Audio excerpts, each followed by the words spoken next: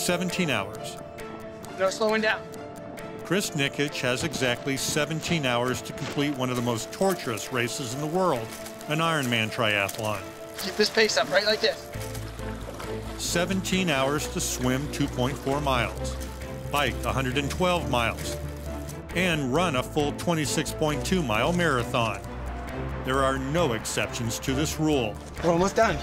Not even for the 21-year-old who is the first ever Ironman competitor with Down syndrome.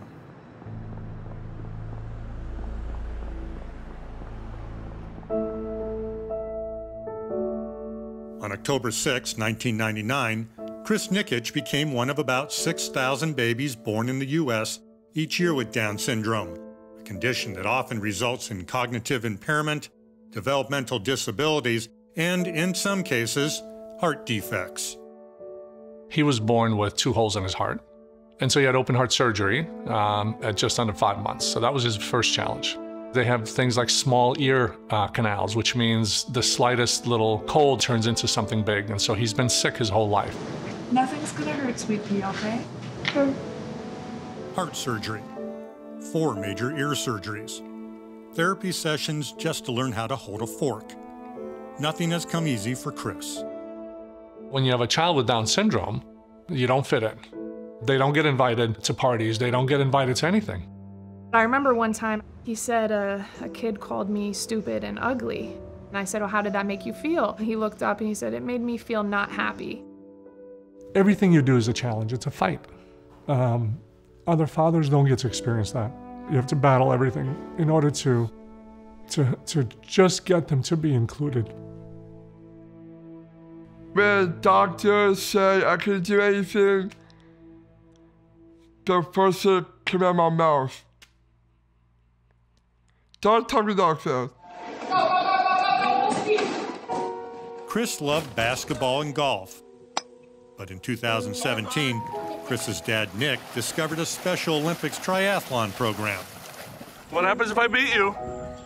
The first step was we said, look, let's go find something we can do together, right? Because I know he likes to have fun. And I know we needed to interact together. And it was just the most amazing thing that's ever happened. When he first started, Chris could barely swim the length of a pool, or even run a mile. He couldn't pedal a bike more than a few yards without falling. But he kept practicing.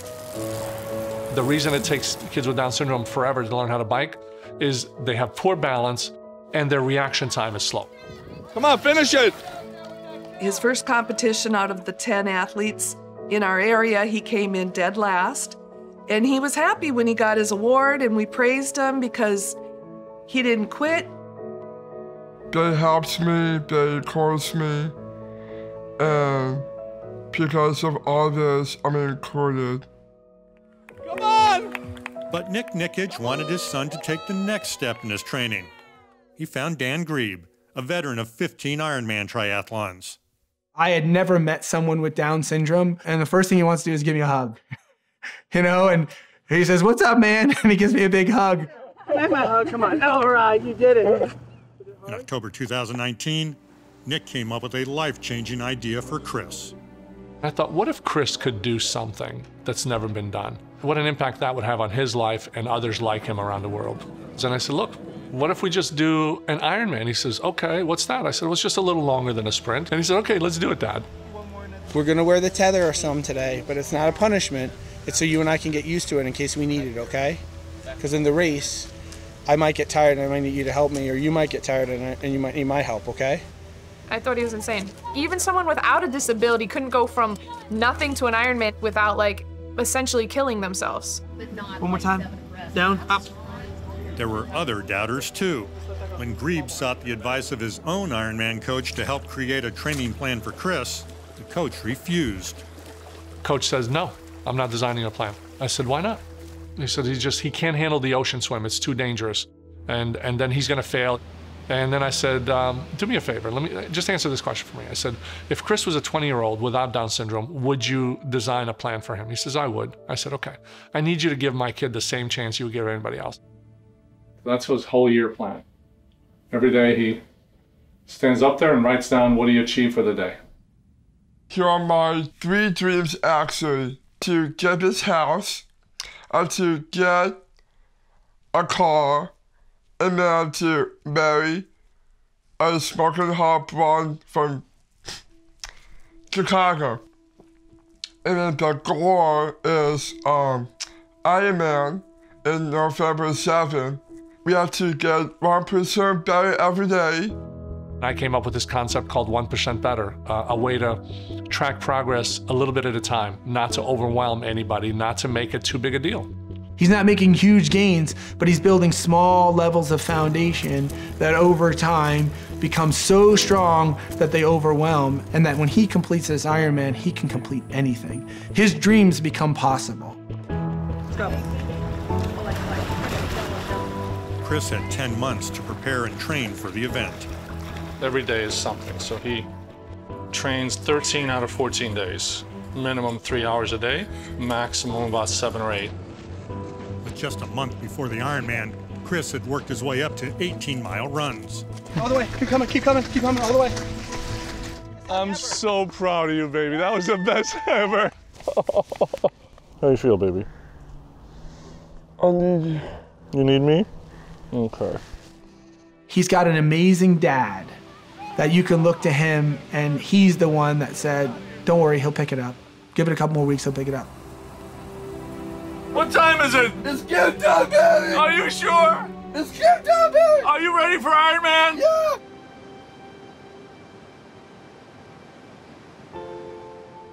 You are Ironman ready. Nobody gets in the way of Chris Nikic's dreams. I was nervous because he had never done any of those distances on their own, and now he's going to do all 3 of them at the same time. The time limit is 17 hours, and we had one goal, which is to finish on time.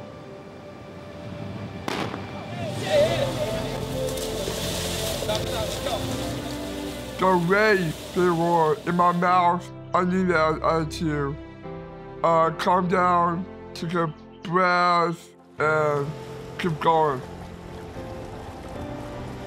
When we completed the swim, we were about 15 minutes ahead of time, so I knew that we had a really good chance to finish this race. All right, Chris, looking good, buddy. He came off the swim fully prepared to tackle the bike. Hey, we fight through the fake pain, right? Yeah. We're gonna fight through the fake pain on the bike here. Yes. Have fun, buddy. Surprise everybody and show them what you got. We always say, in an Ironman, it's not 3 events, there's 4 events. There's always an additional item that shows up on these races, and you never know what that will be. Everything is going as planned until about 20 miles into the ride. Is there anything bothering your feet? Take your shoe off. That's when one of those unforeseen moments, the feared 4th event, happens when Chris steps on a hill of fire ants during a nutrition stop. What's the matter?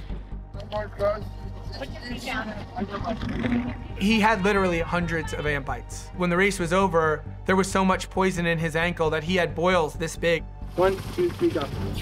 Pedal, pedal, pedal. And then, about 50 miles into the ride, Chris begins to accelerate on a steep descent. On your brakes. So I yelled out, Chris, slow down. And he heard me, and at the same time he grabbed his right brake, he hit a bump, and he went into a skid. I could hear him make contact with the ground.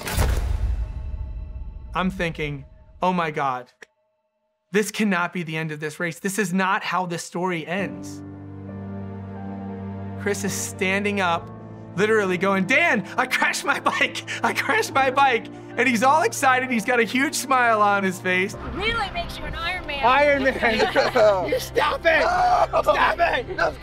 You stop it. It's gonna be crazy. I need a hug.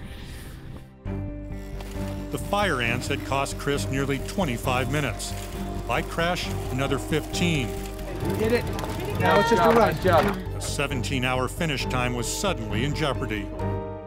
This is gonna be the best run of your life. You sure? Yeah. At the end of this run are your dreams.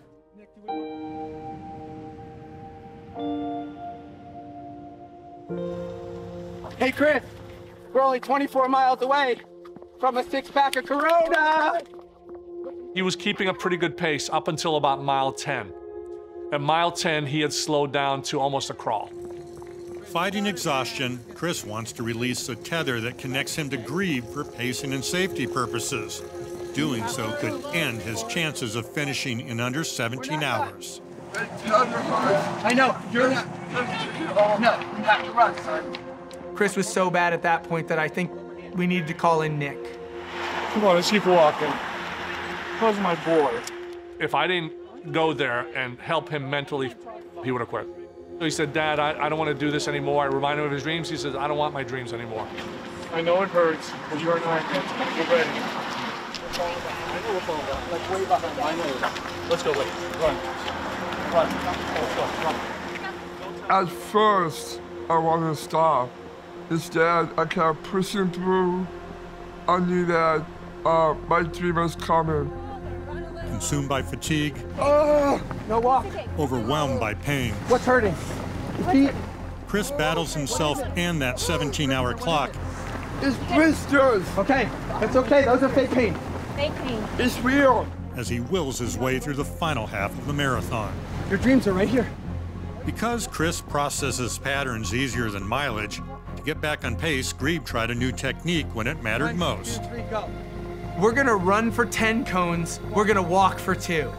Let's jog up there.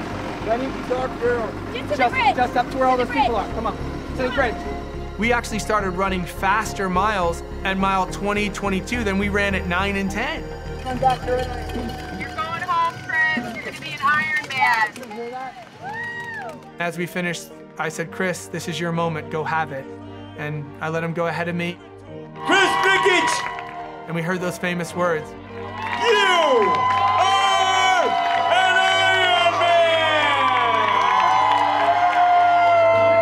Ironman! The greatest thing that Chris did by crossing that finish line is he provided hope. I'm so Put proud your of you. hands together Dad, right there, again go. for the history of When I saw him coming towards the finish line, I started first thinking about other parents and their little kids with Down syndrome can now look at Chris and say, our child can accomplish something. He's my hero. He's always been. Just so proud. Sorry. So Chris, when people tell you you can't do something, what do you say to them? I say, I'm gonna prove you wrong.